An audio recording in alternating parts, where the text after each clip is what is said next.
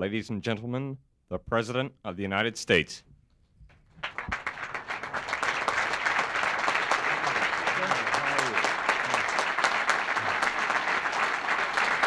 Thank you.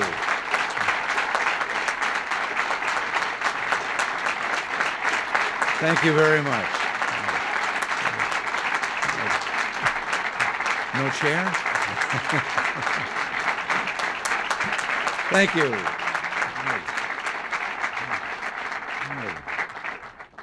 Well, thank you all very much, and welcome to the White House complex.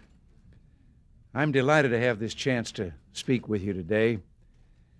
I know most of you are interns who've come to Washington to observe this government of ours firsthand.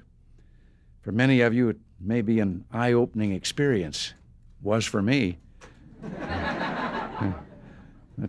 I want to talk today about a serious subject, one of those serious subjects that can often seem dry and academic, but which can be so important to all of our lives. In the swirl of issues and events that is Washington, there remains one overriding purpose, the purpose toward which everything else we do in this town is or should be aimed. I guess I would define it this way: creating a peaceful and safe world in which we can all securely enjoy the rights and freedoms that have been given to us by God. Being free and prosperous in a world at peace, that's our ultimate goal. That is, as you might say, the business at hand here in Washington. Toward that end, few issues cut deeper than our relations with the Soviet Union.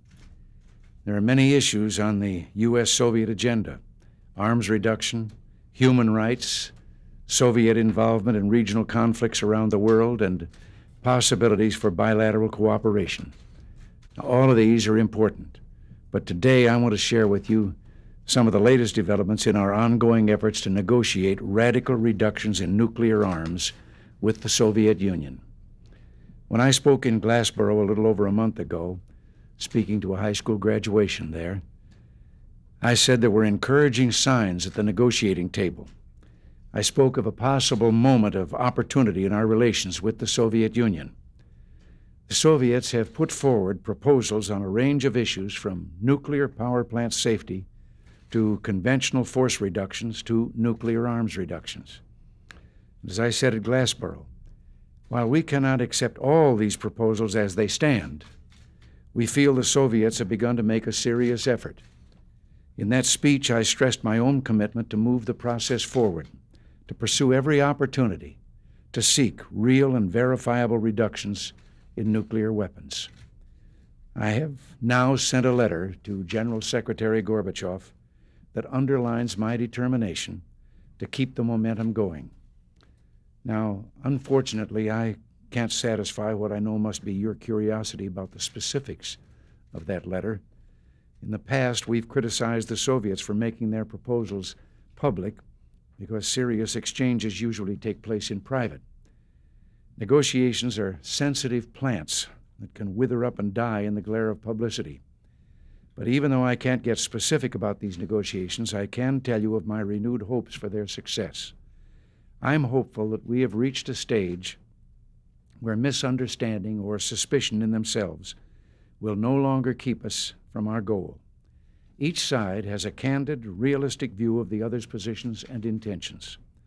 This candor has assisted the negotiating process, and I believe if the Soviets sincerely want equitable and verifiable nuclear arms reductions, there will be such nuclear arms reductions. While I can't discuss the specific proposals in my letter, I can say that they are responsive to Soviet concerns. They seek out areas of convergence. They address the ultimate goal of eliminating all nuclear weapons while identifying practical steps that can move us in that direction. I also agreed to the Soviets' suggestion of a work plan involving a series of preparatory meetings that could lead to a productive summit later this year. Let me add that our program for the reduction of nuclear weapons rests on two pillars. The first is good faith negotiations with the Soviet Union toward arms reductions, and as I said, I think we're seeing the first cautious steps in this direction from the other side. The second pillar is our Strategic Defense Initiative, research on which has advanced more rapidly than the projections of even a few years ago. We won't bargain away SDI because it is a promising area of technology that could release the world from the threat of nuclear ballistic missiles. We must continue our SDI program on schedule. What we seek is a transition to a world in which deterrence no longer depends solely on the threat of mutual annihilation. You know, this came into being. It was called the MAD policy, because that's MAD, you know, everything in Washington becomes initials. Well, MAD spells what it is. It's really MAD, but it was mutual assured destruction. And the idea being that there would be peace between us as long as each one of us knew that the other fellow could retaliate if we shot first and blow us up too. And since we never intended to shoot first, that meant that we'd have to take the first one and then hope we had enough left that they'd think twice before there would be a first one. Well, the offensive and defensive parts of the equation now are clearly related, and both are part of our discussion with the Soviet Union.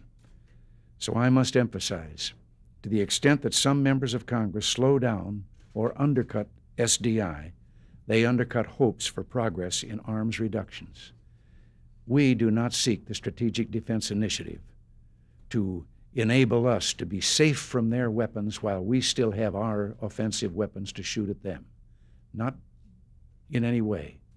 We look at the Strategic Defense Initiative. If our research develops that there is such a practical system, then we look at that as the means of getting everybody in the world, including ourselves, to get rid of their nuclear missiles.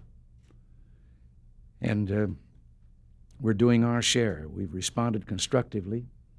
We've made clear our serious desire for a better relationship with the Soviet Union. But now the ball is in the Soviet court. As I said in Glassboro, if both sides genuinely want progress, then this could represent a turning point in the effort to make ours a safer and more peaceful world. Our arms reduction negotiations with the Soviet Union will not succeed overnight. They'll certainly be a long, arduous process. For the first time, however, we're not only pointed in the right direction toward reduction and eventual elimination of nuclear weapons, we have begun to move both sides down that road. As I look out on you from a little more than 7 decades plus of experience, believe me, I reflect on how important that road is.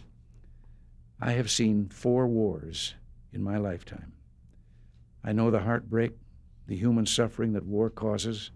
Each generation seeks for succeeding generations to end an end to war, a time of peace and freedom.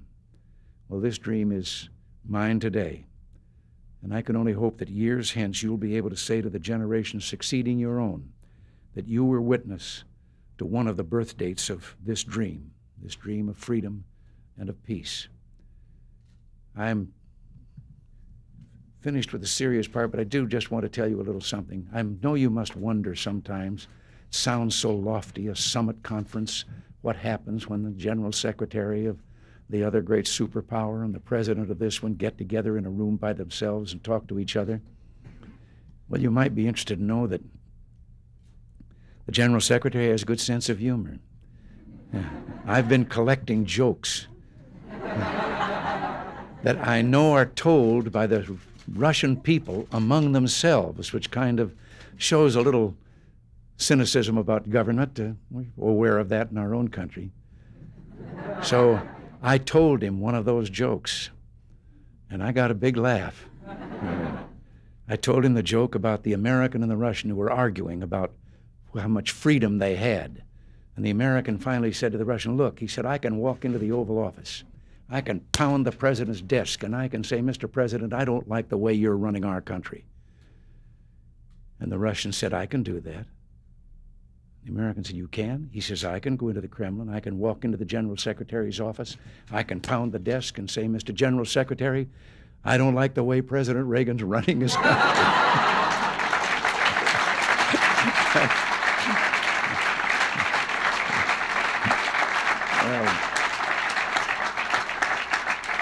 Well, listen, thank you all, and I hope this has been and is being a valuable experience for all of you to see behind the front and where the wheels are going around. Sometimes I know it looks a little unwashed, but all in all, as Churchill once said about democracy, with all its faults, it's better than any other system anyone else has ever devised. But it depends on all of us and all of you. It can't work without the people. I have another hobby. I've been reading a lot of constitutions of other nations, including the Soviet, and amazed at how many things I found in the Soviet Constitution that are similar to things in ours, like freedom of speech and things. Of course, they don't allow that, but it's there. And then I thought, well, what? And then the difference came to me. The difference is so simple that you can almost miss it, and yet it explains the entire situation between all our countries. Theirs all say, their constitutions, that the government permits the people the following privileges and rights and so forth. Ours says, we, the people, will allow the government to do the following things, and it can't do anything other than what we have specifically given it the right to do.